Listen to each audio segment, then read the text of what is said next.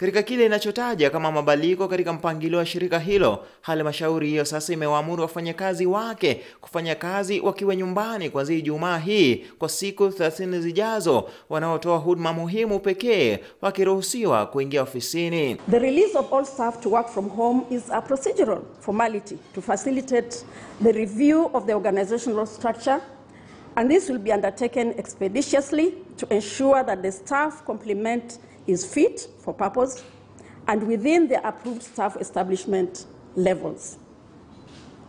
Attendance sensitivity and empathy will be maintained as the board is committed to ensuring a smooth review, and the following support measures have indeed been put in place.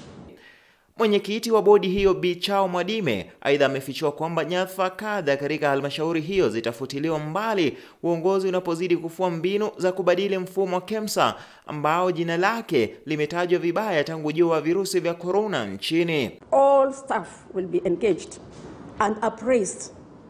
They will all be engaged and appraised throughout the notice period.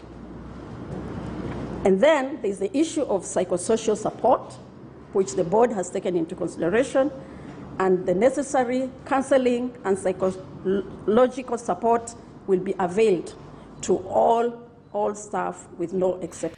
Taarifa zinaarifu kwamba hali ya shauku na ati imetanda ndani ya makao ya halmashauri hiyo tangu siku ya Jumatano baada ya mamlaka hiyo kuwatumia ilani wafanyakazi wote kuhusu mkutano wa lazima. Hata hivyo, wengine bado wako kwenye njia panda kwani bado hawajapokezwa barua yoyote. We have been hearing that we are going to receive letters, and today has come. We have received letters, and effective tomorrow, 5th. I've not received the letter, but the letters are being issued as we talk. Even me, after here, I'm going to receive my letter. There's no working from home. This is sacking.